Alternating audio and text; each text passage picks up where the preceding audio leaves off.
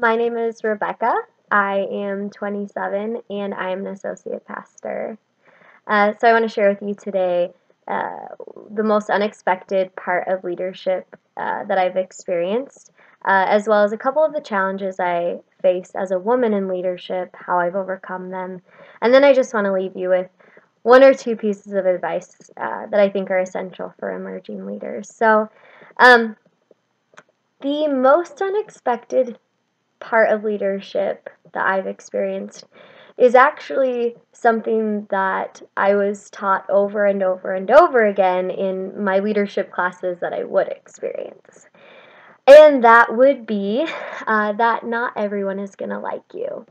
And so I understood the concept, and I had met some people over the years that I didn't really care for, but in general, up to this point, I had been able to get along with almost everyone I met. And I've met some pretty, we'll just call them tricky people. I've met some kind of bristly people. Um, but I've been able to get along with just about every person I've met. So when I came into this position of leadership, it was pretty clear from the beginning that there were, at least a few people who, because of my position or for whatever reason, just didn't seem to like me. And no matter what I tried, no matter how I tried to kick on my inner woo, it wasn't working. And so I had to come to terms with the fact that not everyone was going to like me.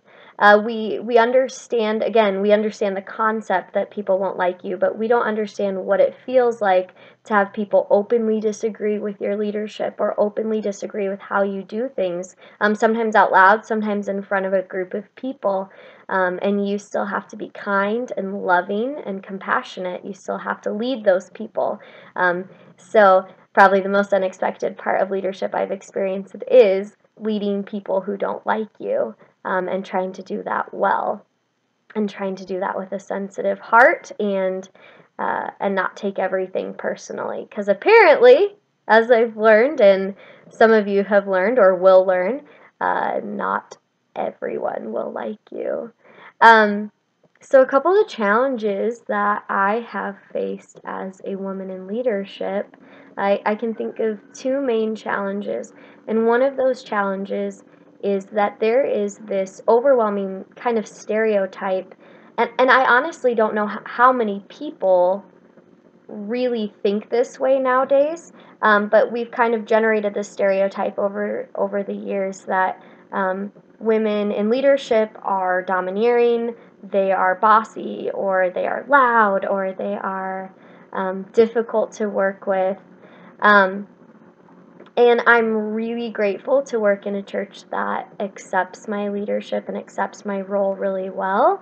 But one challenge I face is that because I've heard all of these stereotypes growing up, because I've heard of the negative perception of women, sometimes it's difficult for me to lead in the strength that I need to, in the um, I wouldn't say amount of force, but kind of to, I suppose the best way to say it is rise up in strength.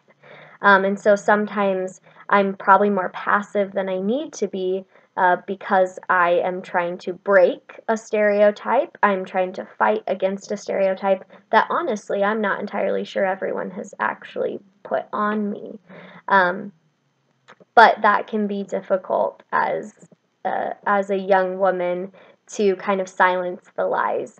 I recently asked a girl who had a very similar position to mine when she was first out of college, how she dealt with that. I asked her, was it hard for you leading as a single female in a church, and a young single female in a church? And she said something to me like, I just made it a non-issue. And so I've been taking that advice, and I've just learned to kind of make it a non-issue. If I come at leadership fearing that people are going to respond poorly to me, then I might not lead with the exact confidence that I need. So I've just learned to be confident in my position, to be confident in what God's asked me to do. The other challenge that I face, and this one has been more difficult for me because, again, my church does a really good job of being supportive of me as a woman, and I'm incredibly grateful for it. But I talk to a lot of people who don't go to my church. I talk to a lot of people from different churches, different denominations. Um, and so sometimes people will willingly, openly disagree with your position, or I should say my position, as a female in ministry and as a female pastor. Um, and so I have people who at any given point in time would be more than happy to sit me down and explain to me what the Bible says. Um, and I have also read those portions of Scripture. I've also, I suppose one of the ways that I've overcome this issue is I've listened to a lot of different teachings. I've read several different books just discussing the um, role of women in the church, as well as kind of the context behind all these different passages that we're constantly battling back and forth about. And one thing that I just have to remind myself is God has called you to do what you're doing. It's God who's the one who asked you. You didn't necessarily seek out this position. So maybe just silence the voices that are around you trying to tell you not to do what God's asked you to do and just focus on that. Um, and so I suppose one of the ways, or one of the biggest ways that I've also overcome that issue of people coming against me as a woman in leadership is I've just reminded myself of who God's asked me to be and what He's asked me to do, which is really important. And so one piece of advice that I have um, for, I suppose, and that I think is essential for an emerging leader is that it could be difficult. Um, leadership looked really cool to me for some reason. I was a student leader when I was in college, and I was involved in a lot of different positions. That was when everyone still liked me, but it can be difficult. Sometimes leading is going to feel like you are literally now Moses leading these whining Israelites through the desert. For however long God has you there. So there can be really dry seasons in leadership. So I just want to, I suppose, warn if you choose to be a leader, it could be difficult. It's not always cool. It's not always like the cool youth pastor that you see on stage or the cool public speaker speaking at conferences. Sometimes it's a lot of behind the scenes really hard work and really difficult conversations and challenging moments, and you have to press on and do what you're supposed to do. Um, so if you're an emerging leader, be strong and only do it if you know you're supposed to do it. Thanks.